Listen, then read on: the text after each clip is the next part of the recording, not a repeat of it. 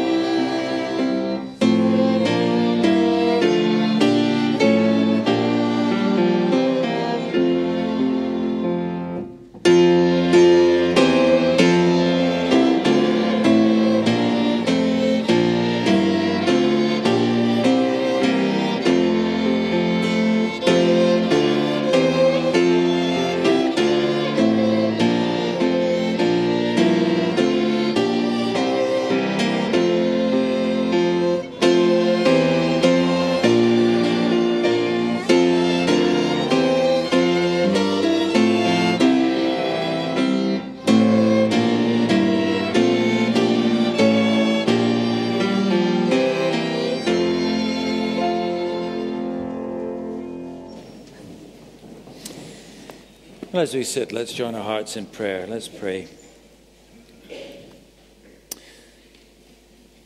The psalmist says, Praise the Lord, O my soul. I will praise the Lord as long as I live. I will sing praises to my God while I have my being. Put not your trust in princes, in a son of man in whom there is no salvation.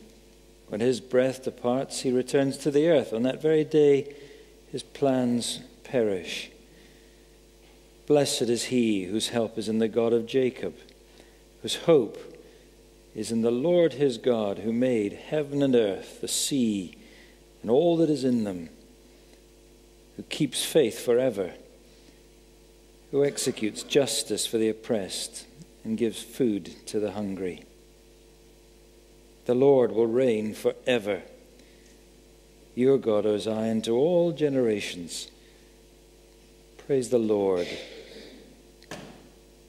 And so, Lord, we do bow before you alone in praise this night, as we gather before you in the name of your only Son, our Lord Jesus Christ, who with you and the Holy Spirit reign forever over all things, and are our God and our Savior. And we rejoice, Lord, that you have revealed yourself to us as the true God, the only God, the creator of everything, the sustainer of all this world, and the judge of all this world, who will judge all people with your perfect justice. And therefore how thankful we are that you have revealed yourself to us also as the Savior, as the one in whom alone can be found salvation from a judgment that is real and terrible and lasting and eternal. But you came to save us because you so loved us, and you shed your own blood that we might be saved from the consequences of our sins, our rebellions, all that should rightly separate us from you forever and ever. Not because of anything we had done, not because of anything in us at all, but because of the sheer depth of mercy and love in your heart. So, Lord, as we gather in the name of our Lord Jesus Christ, we acknowledge our extraordinary debt of gratitude to you. We rejoice in your great salvation. We long to live in a manner worthy of the calling, the great calling that we've received, to be your people, to tell forth the praises of your name, to show this world your greatness and your glory, and to share with them also your mercy, your compassion, your great grace, which beckons sinful people to come home to where we belong, to what we were created for, to be your holy people, wholesome, whole, truly human, reflecting your own glory and goodness and beauty and love. We only have to say these things, Lord, to realize just how far short we fall still, every one of us, even those who name your name, those of us who have followed Jesus Christ, your Son, for all of our lives, for decades. Yet still we know, perhaps now more than ever before, the longer we follow you, just how unworthy we are of you and your great name. And so we still need you, Lord. We need your fresh, cleansing grace every single day. Every time we gather together here, week by week, we find ourselves coming before you with confession of all that we have done in this past week that we ought not to have done, all that we haven't done we should have done, the things we've said that are unworthy of us, never mind unworthy of you and your name, the torrent of things that we've thought, that have gone through our minds, that come not from the grace of heaven, but from the pit of hell, from our enemy who so loves to stir up the remnants of sin in these sinful bodies. Forgive us, Lord, we pray. Cleanse us afresh. Assure us again of your great and lasting forgiveness. And renew us. Renew us afresh within by your Holy Spirit, stirring up to life within us. Your life that is planted deep in our hearts. Stir up a desire for you and a love for you. And therefore a love for one another and a love for your gospel and a love for this world. That our eyes might see what your eyes see. And our ears hear what your ears hear. The cries of a world desperate for light, walking in darkness, confusion, and pain. So help us, Lord, to be your people of light. People who shine that light and who share your life in every way that we can think of, every opportunity that we have, with all of our strength and with all of our might. Help us, Lord, more and more to be a people who are worthy of your name. So, Father, we gather tonight once again in your presence to seek your face. Hear us and answer us, we pray. Feed us in your holy word and send us on our way strengthened and resolute to be steadfast for our Lord Jesus Christ every day of this coming week, whatever it holds, whatever challenges we face. Strengthen us for his sake, we pray. And we ask it in his name. Amen. If you were with us this morning, you will have probably picked up one of these notice sheets. If not, they're on the tables outside. Do pick one up on your way out. There are a number of things there that you need. One is the monthly prayer update with a lovely picture of the Robury family in Jos, Nigeria. Do take that. It's the details of particular things they're asking us to pray for this month. And I'm sure we want to encourage them as we do that together. Also, there are in the sheets and also in the racks outside lots of these lovely cards, Easter cards. There's one card for each of the venues. They're the same on the outside, but on the back they emphasized more particularly the different events that are going on in the different buildings. Do take these and use them. We have absolutely loads of them. So they're for you to take and use as invitations for friends and neighbours and others for the Mark drama, for the Easter services and so on. Let's make the most of these opportunities. Christmas and Easter are great times, aren't they, when people are perhaps willing to come to church when they wouldn't think about it at other times. And it's a great opportunity for us to do that. So let's not miss these chances that the Lord gives us. And we've made these cards just so we can do that. And they're out there, and I hope you'll take some away afterwards. A couple of other things just to highlight in the notices.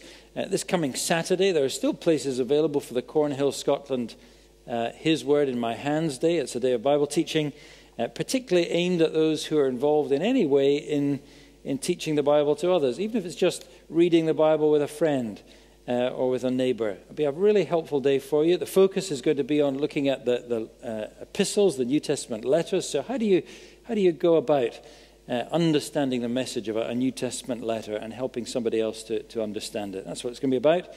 Andy Gemmell and Peter Dixon are going to be speaking at that, and you're very welcome to come along and book in. You can book through the Cornhill website, and if you're a student, I think you can come for free, but you do have to book, and that helps them to know who to look out for. Well, I'll leave you to read the rest of these notices. Do pick them up and use them. They'll help you with your prayers, and they'll help you to know what's going on in the life of the church, and that's important for all of us. We're going to sing again before Paul comes to read, and you'll see it on the screens, a song all about faith and seeing the hand of God working in creation and all through history. By faith, we see the hand of God.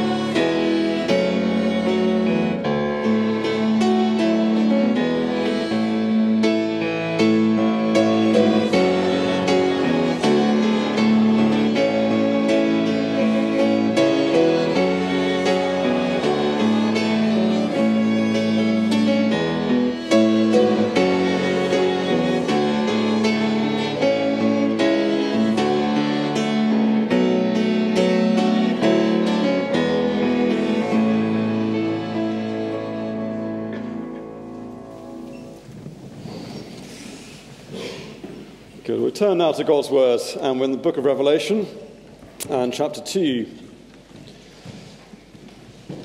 And we're in the letter to the church in Thyatira. So chapter 2, verse 18.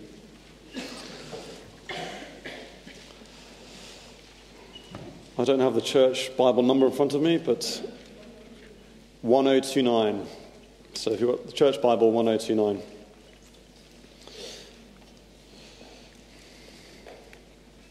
Revelation 2, verse 18.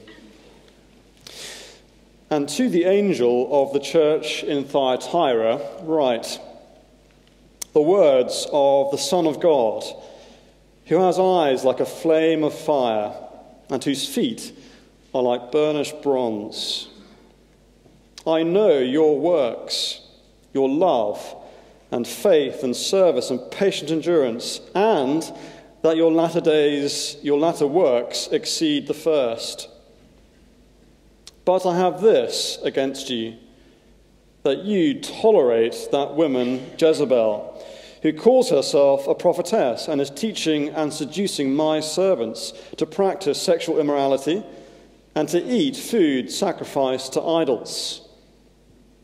I gave her time to repent, but she refuses to repent of her sexual immorality. Behold, I will throw her onto a sickbed, and those who commit adultery with her I will throw into great tribulation, unless they repent of her works. And I will strike her children dead. And all the churches will know that I am he who searches mind and heart, and I will give to each of you according to your works. But to the rest of you in Thyatira who do not hold this teaching, who have not learned what some call the deep things of Satan, to you I say, I do not lay on you any other burden. Only hold fast what you have until I come. The one who conquers and who keeps my works until the end, to him I will give authority over the nations, and he will rule them with a rod of iron, as when earthen pots are broken in pieces, even as I myself have received authority from my Father. And I will give him the morning star. He who has an ear, let him hear what the Spirit says to the churches. Amen. This is the word of the Lord. Well, our Lord, as we've seen in this passage, has eyes like flames of fire. He sees all. And he sees into your heart and mine. And so our next hymn, number 139, speaks to that. You, O Lord, have searched and know me. You know when I sit or rise. Every thought and deed lies open to your all-perceiving eyes. Number 139.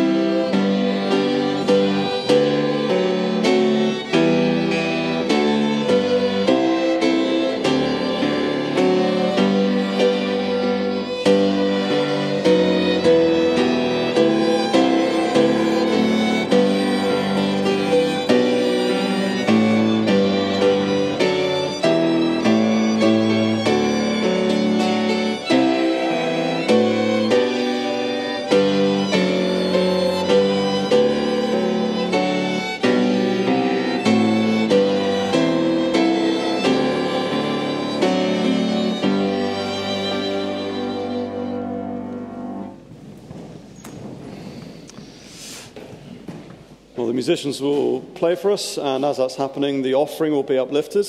And perhaps as that's going on, you might want to read again those words from Revelation chapter 2. But the offering for the Lord's work will now be uplifted.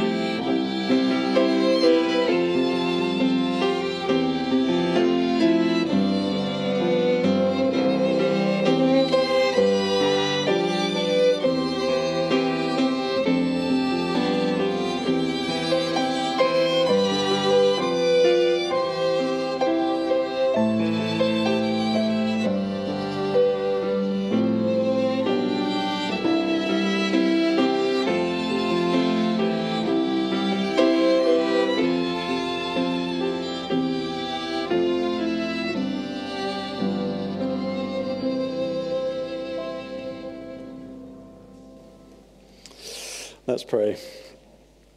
And as we do so, I'll use the words of the Lord's Prayer. Our Father in heaven, hallowed be your name. Your kingdom come, your will be done on earth as it is in heaven. Give us this day our daily bread, and forgive us our debts as we also have forgiven our debtors. And lead us not into temptation, but deliver us from evil. For yours is the kingdom, and the power, and the glory, forever. Amen. As we come to God's word, we sing the hymn from our hymn books, number 534. On this assembled host, in this accepted hour, O Spirit, as at Pentecost, descend in all your power. Number 534.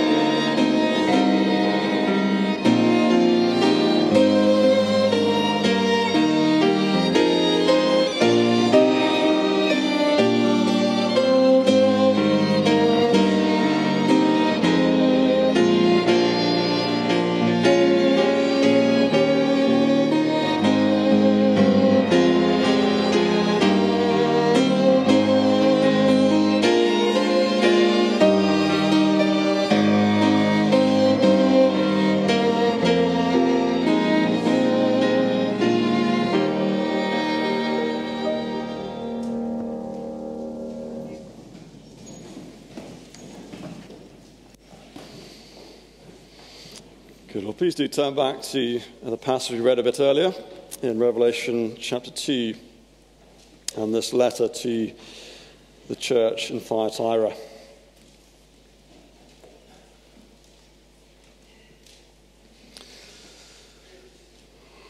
The Lord Jesus Christ is jealous for his church.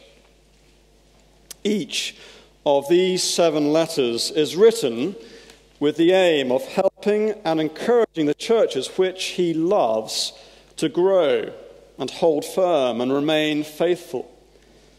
The Lord Jesus, as we've seen, walks amongst his churches, tending to them, nurturing them. He sees his churches for what they truly are. He knows them as they really are, and so he knows what they need to be told. And that means bringing words of encouragement, but also words of sharp rebuke. Difficult, hard, bold words, like the words in our passage this evening in this letter to the church in Thyatira. Can you imagine the chap who carried this letter, which we now know as the letter of Revelation, the book of Revelation, this series of letters to the 7 churches? Can you imagine him as he's been delivering this round the different churches, as he closes in on Thyatira? He's read the letter. He knows what's to come. He knows that it is a letter that is going to expose a certain Jezebel. She's going to be exposed for who she truly is. He knows there's going to be significant fallout. He knows it's likely to be messy. But he goes. The letter is delivered. The letter is read out to the church. And it is not a comfortable read, is it? For this is the Lord Jesus Christ who searches minds and hearts. His eyes are like flames of fire. He sees what is really going on, and he's prepared to say what his people perhaps are not prepared to say. It's a stern letter, isn't it, as we read through it? So we'll look at this under 3 points. First, churches that are growing can still have serious blind spots. Second, churches must not tolerate people within the church who seduce others into sin. And thirdly, churches that hold firm to Jesus until the end will inherit the earth. So then, first, churches that are growing can still have serious blind spots. As with each of the letters we've seen so far, this letter begins with words of commendation from the Lord, and they are high praise indeed, aren't they? Look what Jesus says about this church, verse 19. I know your works, your love and faith and service and patient endurance, and that your latter works exceed the first. This church in Thyatira, it is a church marked by real growth in the gospel, love, faith, service, patient endurance. All marks of this church, and they are making real progress. Their latter works exceed their works at the start. And that's in real contrast to the church in Ephesus we saw a few weeks ago, which had abandoned what they were at first. Ephesus was a church strong on doctrine, but really quite weak on devotion. The opposite is true here in Thyatira. Thyatira, in contrast, is a church growing and making progress. It is a church strong on devotion. The Lord Jesus knows it, and he commends them for it. Now, these are good things. These are things the Lord Jesus wants to see in every church. And Thyatira is to keep going at these things, to keep growing in their devotion of him. But there is a danger in amongst all that growth. The fact that the church there was making progress did not mean that all was well. Growth in itself can lull a congregation into a false sense of security. It can be very tempting to think, can't it, that the mere fact of growth means there can't be any major issues going on. If there are real problems, we wouldn't be growing, some may have reasoned. But churches that are growing can have serious blind spots. Now, that's true in all sorts of avenues of life, isn't it? Overall growth can hide disturbing realities that are easily overlooked or ignored because, well, things are growing. Think about a business, for example. Excellent growth. The bottom line is very healthy indeed, but there is a key person high up in the organization who's really a bit of a bully and has made life miserable for their team, the team they manage. Now, left unchecked, the bulk of his high-quality team will leave the business, and that will in the end be reflected in the bottom line. The organization's leaders didn't tackle this individual either because they hadn't been paying attention or because the big picture was just so rosy. They didn't want the hassle of dealing with this particular individual and all the fallout that would inevitably bring. It's true in business, so too with churches. The general picture can be very positive. The works, love and faith and service and patient endurance and latter works exceeding the first all paint a very positive picture of growth. But real and significant issues are not tackled, either because growth has distracted the attention of the church or because there's been an unwillingness to tackle real problems. Certain issues have been tolerated foolishly. And that seems to be the situation here in Thyatira. Great growth, lots of positives. But as with so many of these letters, there is a significant but that follows these words of praise. No different here in Thyatira. Great praise and progress, but there's a but. There are issues in that church that, if unaddressed, will undo all the growth. So let's look on then to that problem, our second point. Churches must not tolerate people within the church who seduce others into sin. The church there in Thyatira was in real danger. Despite great growth, they were tolerating a particular individual within the church, and that posed a real danger. They tolerated a person they ought not to have tolerated. This was a church abounding in devotion, but lacking in discernment. So who was this woman? What had she done? Well, look at verse 20. You tolerate that woman Jezebel, who calls herself a prophetess, and is teaching and seducing my servants to practice sexual immorality and to eat food sacrificed to idols. People in the church, it seems, were engaging in the similar sorts of behavior as we saw last week in Pergamum, sexual morality and idolatry.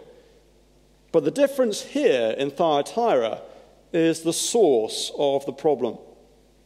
Here in Thyatira, it wasn't so much external pressure, but rather an insidious influence within. It was an individual within the church that was ruining others. They were tolerating a Jezebel. Now, that could have been her actual name, but at the very least, it's a clear reference to that Old Testament villainess. In the 9th century BC, Jezebel was an unbelieving princess from Sidon, whom Israel's king Ahab had married for political reasons. She brought with her false gods, and soon lots of pagan priests had spread the worship of Baal and Asherah through the land. God's people were seduced by the idea that these Sidonian gods would bring economic prosperity. And so Jezebel's idolatry, involving ritual prostitution and pagan shrines, swept the land. And the fact that Jesus uses the same name for this woman here in Thyatira And what he goes on to say about what she was doing indicates the sort of woman that this was. This second Jezebel encouraged Christians to engage in the ceremonies and feasts that were so much part and parcel of economic life there in Thyatira. Thyatira was a fairly small town, but known for its many trade guilds. And if you wanted to get on in economic life with those trade guilds, you had to throw your lot in with all that went with it. Pagan rituals, all these sorts of immoralities and idolatries. And this participation that Jezebel was pushing and urging, well, it included, as we see there, sexual immorality and idolatry. And this Jezebel seems to have seduced Christians in the church to believe that their faith in Christ didn't exclude them from the trade guild idolatries that would guarantee them economic well-being. She said, you can have it all. You can remain a Christian, but throw your lot in with these trade guilds and all that goes with it. Seductive message for those Christians there in Thyatira. You can have it both ways. You can enjoy all the benefits of being in Christ while fully engaging in these pagan rituals. It was a dangerous message, and it sucked in Christians in the church.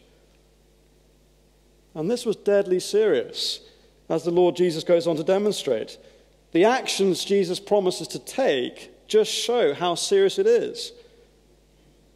What does Jesus say he will do to her and those who follow her? Well, look on, verse 21. I gave her time to repent, but she refuses to repent of her sexual immorality. Behold, I will throw her onto a sickbed, and those who commit adultery with her I will throw into great tribulation, unless they repent of her works, and I will strike her children dead. The Lord Jesus has been patient with this Jezebel. He's given her time to repent. And that is the grace of God, isn't it? He is gracious and patient. He does give time for his wayward people, for wayward individuals to repent, to return to him. But there does come a time when he says, no longer will I wait. Now, this Jezebel had time. We're not told how long, but she's had time and she's refused to repent. And the Lord Jesus promises to throw her onto a sickbed. Now, let's be clear what this is and isn't saying. This is not saying that those who find themselves on a sickbed are automatically there because they behaved in Jezebel sorts of ways. The vast majority of sickness and pain we endure in this world is because we live in this world, a fallen world, a world full of suffering and under the curse. Now, some suffering experience is, of course, due to our own foolish decisions, but most of it is due to the fact we live in this world. But what this is saying is that sometimes the Lord will bring someone down. He will bring them to their sickbed because of unrepentant and destructive sin that threatens his church. He will bring them down in order to protect his church, the church for which he died. So this judgment on Jezebel, it is retributive. That is, it is a genuine punishment on Jezebel and others who refuse to repent. But it's also protective. Jezebel and her followers represented a deadly influence on others in the church. And so the Lord will remove that influence if he needs to. But it also serves as a deterrent to others. Look on to the next sentence there in verse 23. And all the churches will know that I am he who searches mind and heart, and I will give to each of you according to your works. Word would have got around, not least because this very letter would have been read out in all the churches. People would have heard about Jezebel, what happened to her. that Jesus is not going to be taken for a fool. He will know and take action when those threaten his church. The seriousness of the punishment illuminates and reveals the seriousness of the sin Jezebel was herself engaging in, but also encouraging others to partake in. The implicit warning to others, as they saw what happened to her, as they read what happened, the implicit warning is stay clear of Jezebels in your own church. If you have people like this, stay clear. And if you realize you've been sucked in, then repent right away. Repent. Two implications under our second point before we look at our final point. Two implications. First, beware the self-appointed. Beware the self-appointed. Did you notice, as we're looking through the text there, that this Jezebel, she's self-appointed. She calls herself a prophetess. And in claiming to be a prophetess, she was claiming to be the mouthpiece of God. Come listen to me. This is what God is saying. Now, no doubt she was an articulate and persuasive woman, a powerful woman. But her authority is self-assigned, and it's leading others into sin. Her teaching was perverting God's right ordering of the world, wasn't it? She was encouraging idolatry, worshipping created things rather than the Creator, sexual immorality, sexual activity outside God's ordering of sex within marriage. She was encouraging both these things. Now, Christ's church does not recognize self-appointed leaders, so don't be taken in by them. Be slow to trust such people. Rather, trust those appointed by others. Take our church, for example. The church is led by those who have been set apart by others, by ordained ministers and leaders, who've been recognized and set apart by others, by, in our case, the Didasco Presbytery. So those ordained ministers are accountable to the presbytery. And so if any of us step out of line and start, for example, teaching the things that Jezebel was teaching, well, they can and should and must be removed. Our authority will be removed by those who put us in that place in the first place. The self-appointed has no such accountability or authority. So be very careful with such self-appointed prophets who promise great insights, who promise new and exciting truths and teachings, people who say you can have it all, who say you can be a faithful Christian whilst embracing the world's idolatries, whilst enjoying sexual immorality. Be wary of such people. But the problem is, of course, that very often it is the very people who should be guarding a church against such things that actually promote these things.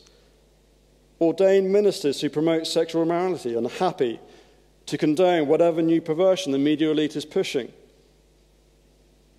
According to the latest best film at the Oscars, that's bestiality. And given enough time, the churches that have towed the line on same-sex marriage will toe the line on that, I suspect, even that. Just read the National Church's guidance on transgender issues published this week to get a sense of what ordained ministers are promoting.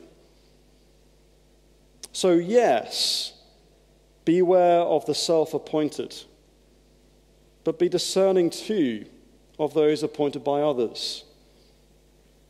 So that's the first implication. Second, beware tolerating what shouldn't be tolerated. Remember that Jesus' rebuke here is primarily aimed at the church, not Jezebel. Yes, Jesus unmasks Jezebel and details what she's been doing and the consequences of that for her and others if they refuse to repent. But Jesus takes issue with the church's toleration of her. Look at verse 20. But I have this against you, that you tolerate that woman. That's the issue. It's their toleration of her. So the implication here is that there are people and teachings that the church shouldn't tolerate. And through a failure to tackle Jezebel, this church was in effect endorsing her teaching. How absolutely devastating for those in the church. Now, as a church, we must tolerate a lot. We must tolerate each other. That's quite something, isn't it? We're to put up with people that annoy us, who we don't naturally get on with, who we disagree with on certain issues. But we don't tolerate indiscriminately. It is not blanket toleration. And that seems to be what has happened in Thyatira. Anything goes. But that is wrong. There are some things that we cannot tolerate. Someone claiming to speak for God, who draws others into idolatry and sexual immorality, cannot be tolerated. So we need to be willing to be discerning, to discriminate. Don't tolerate what shouldn't be tolerated. And that can be uncomfortable. It might mean challenging people, perhaps in public ways. But sometimes that must be done. It was the case with Jezebel. It will be the case time to time in our church. So do not tolerate what shouldn't be tolerated. Well, there's two implications under that second point. Let's look thirdly now to our final point. Churches that hold firm to Jesus until the end will inherit the earth. Jezebel urged the church in Thyatira to compromise in order to win temporary acceptance amongst the trade guilds and temporary economic benefit. In contrast, Jesus urges the church to stand firm and so inherit the whole earth forever. This is mind-blowing stuff, isn't it? Jesus says to his church, hold firm. Keep doing what you're doing. Don't tolerate Jezebel. Keep at the main things, and I will give you authority over the nations. That's what he says there, isn't it? Verse 25 and 26. Only hold fast what you have until I come. The one who conquers and who keeps my works until the end, to him I will give authority over the nations. Jesus draws back the curtains. And again, he shows us the big picture. He shows us where history is heading. And it is truly mind-blowing. Jesus is one day going to be given authority over the nations, and his people, his church, will join with him in that reign. This language here that draws heavily on Psalm 2, a psalm about the foolish rebellion of the world's kings against the King of the universe, who will one day bring about the consummation of his kingdom. And that kingdom, the kingdom of our Lord Jesus Christ, it does not come because the world welcomes his reign and evolves into the kingdom of God. No. But it comes because Christ imposes his reign by force on rebellious people. So you can either be with me, says Jesus, and reign with me over the nations, or you can reject me, refusing to repent like Jezebel. So fighting now for what is right, refusing to tolerate the Jezebels within the church now, will be worth it one day. His sovereignty over every nation and every person will one day be fully visible, fully realized. But for now, as we wait for that day, we declare his sovereignty and urge people, appeal to people, command people to submit to his rule today, whilst they still can, whilst God is patient. To call out a Jezebel in the church, to refuse to tolerate someone like that in a church, that's not a comfortable thing to do, is it? She was, in all likelihood, a very formidable woman with a considerable following within the congregation. But to challenge her, to cease tolerating her, that would undoubtedly lead to fallout and mess. But do we see the seriousness of what she was really doing? It was so serious that Jesus was going to step in himself and take action if the church didn't.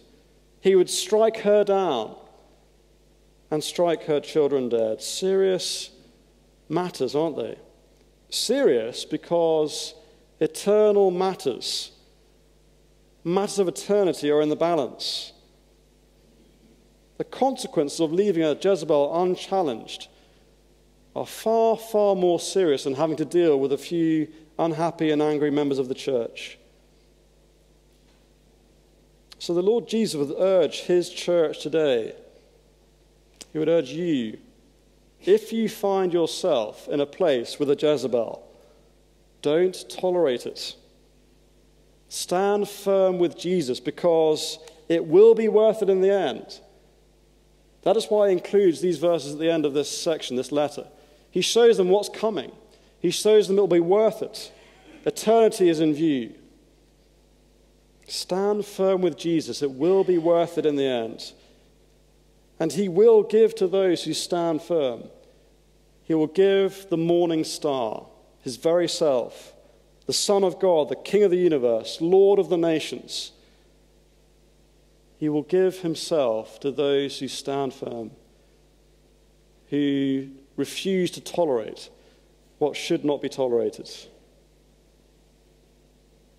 He who has an ear, let him hear what the Spirit says to the churches. Amen. Let us pray.